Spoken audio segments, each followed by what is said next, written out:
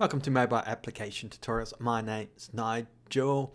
In this Flutter development tutorial, we're going to be showing you how you can switch between images using the bottom navigation bar, such as in the example here. And if we move across to the documentation, there will be a link in the description. We can see here that it's number 4 episode here, so this follows on from the navigation drawer, or the drawer of how to navigate between images or switch, replacing your widgets. The code will be uploaded to Git, and if you don't want to follow the video tutorial, the code changes are in the web posting as well. Okay, so we will make a start, so we'll jump across to our Android Studio. Okay, I'll just remove this bottom bar here. Right, so what we want to do is add a bottom navigation bar, and conveniently the Scaffold widget also provides us with a bottom navigation bar property, so that's what we're going to use. Okay, so we'll add that property probably at the bottom there, just because the bottom navigation bar is going to sit at the bottom. And there it is there, the bottom navigation bar property, and we're going to need to create a new bottom navigation bar. We'll select this one there. Just let me tidy this up slightly. Okay, so this takes items, so it's just a list of, it's basically just a list, so we can use the Dart notation to provide a list for that. And it's going to be a list of new bottom navigation bar items. And I will tidy this up slightly again as well.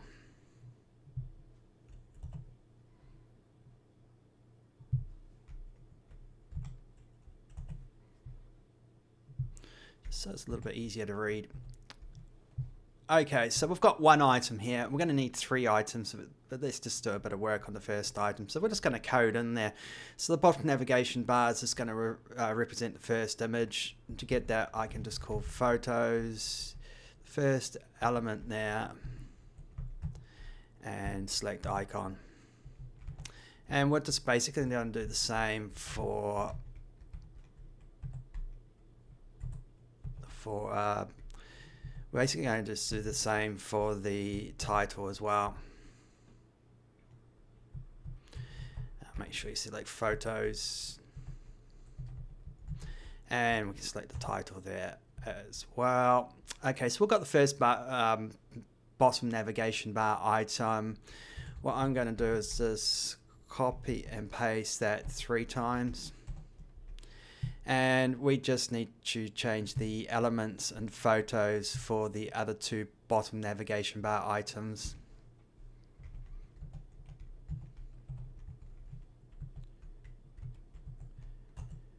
And I'll replace that to 2.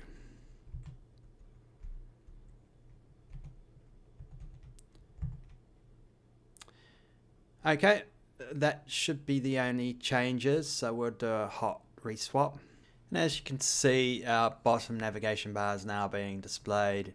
It's not doing anything, and it's not updating the bottom navigation bar index just yet, so we'll move on to that. So we'll do the part where when we select another button, we update and highlight the selected button first, and to do that we need to create an index. So at the top of the load image state here, I will create an index value, and I'll just call this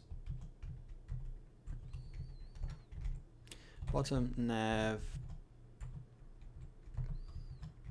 bar index, and we'll give it a default value of 1. So basically, if you first start up the application, it's going to go straight, it's going to highlight the first item, the first widget. Okay, now let's go back, scroll on back down to our bottom navigation bar, and while I'm here I just want to show you how you can realign the alignment of the properties here, because sometimes they're out of alignment. So I'm just going to highlight all these, right click on this and reformat code with Dart empty, and that's just shifted across the properties there to put them in proper alignment. So now I'm going to add, and I believe it's the current index item there, and supply it with, I just want to touch up the naming here and make this private. And to make a function or a method or property private, you just need to put underscore in front of it. Okay, so we can now provide that value to our current index here. Okay, so we've set up the index there, but we do need to modify it once we select one of those bottom navigation bar items. So we need to implement the on tap, and if I just press F1 on tap, you'll see that it's an anonymous function that's provided with an int parameter. That int parameter is actually the new updated index. So we'll go back into there, and we need to implement that anonymous function, and we'll just call the parameter, it's going to be of a type int index. Okay, so we've got the index now, so we can update our bottom navigation bar index with the actual index value there.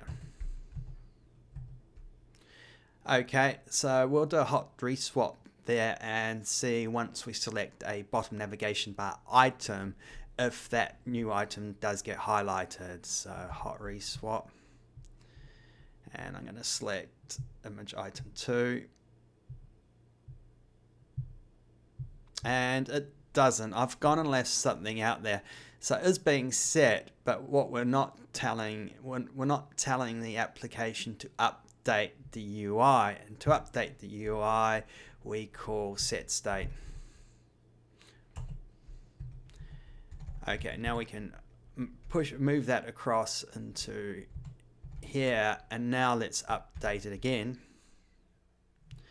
and we'll try pressing it, and as you can see, it's updated item 3. We'll click item 2 and item 1. So if we do need to cause a reload of the UI by causing set states, that was the issue that we had there. Okay, and finally, we're not actually switching across to the new images there either. So what we can do here is just call, if we go back up there, what's it called? We can call our selected photo with the specific photo, and we've got an index just to be able to choose the correct photo class from the list.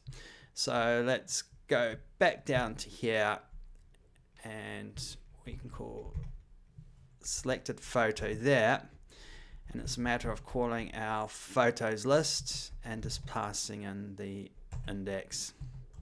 Make sure you stick a semicolon on the end there. So now let's do a hot reload, and now let's see if we're going to switch between images, and select another one and go back to image 3.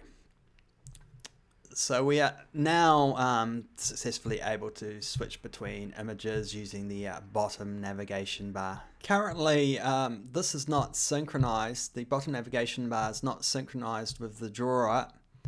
So if I press image 1, you don't see it reflected in the bottom navigation bar item.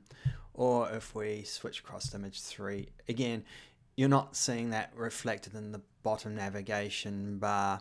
And for those of you who would like to synchronize your pop-up menu and your drawer with the bottom navigation bar, I'll show you how you can get around and do that. So we're going to need to add an index to our photo class. I'm just going to call it index. It's going to be a type int, and we'll just call it index. And we'll add that to our class constructor.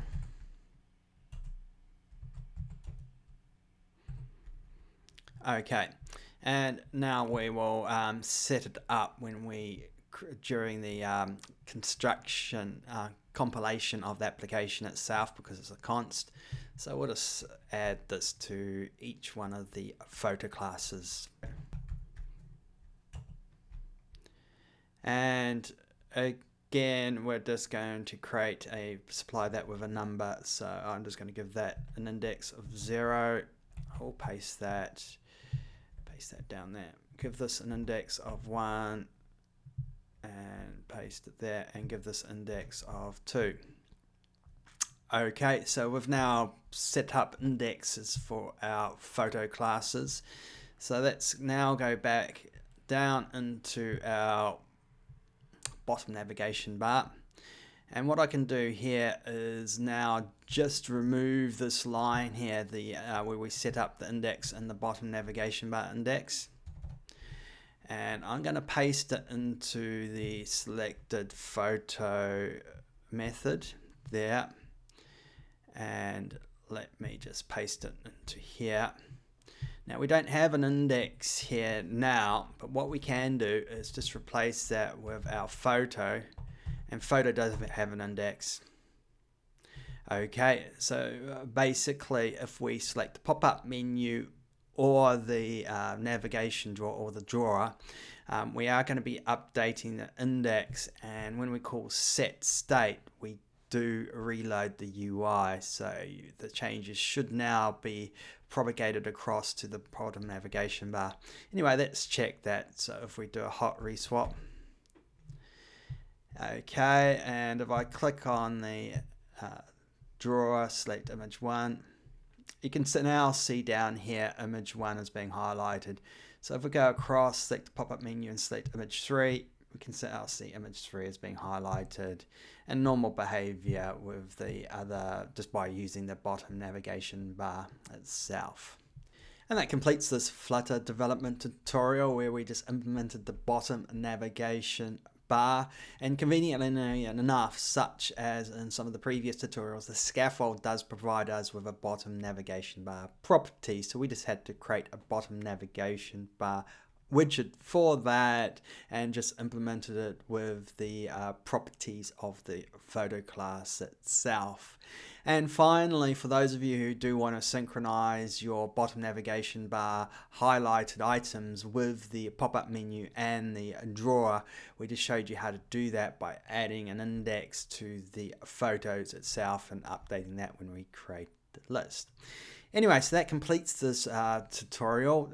Don't forget to subscribe to this channel if you do want to follow my videos, my tutorials. I do Flutter, I do Kotlin, I do Android, and I go for a wide range of applications as well.